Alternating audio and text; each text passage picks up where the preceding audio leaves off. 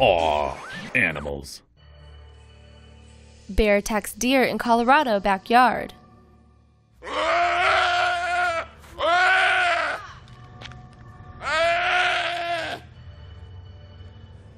The tortured cries of a dying deer could still be heard a year after it was attacked, thanks to a viral video from Colorado. Filmed on June 2015, the video quickly went viral and is still one of the rarest moments caught on camera. The incident occurred in the yard of a residential home on Jupiter Drive across from Jenkins Park in Colorado Springs.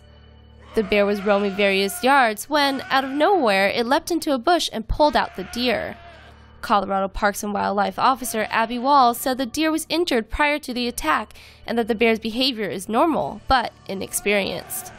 While bears mainly eat plants and grass, they will occasionally devour meat. Walls said this bear was actually doing what bears are supposed to do. It was taking out sick and injured wildlife, which is how Mother Nature works. In other words, it was survival of the fittest, caught on camera.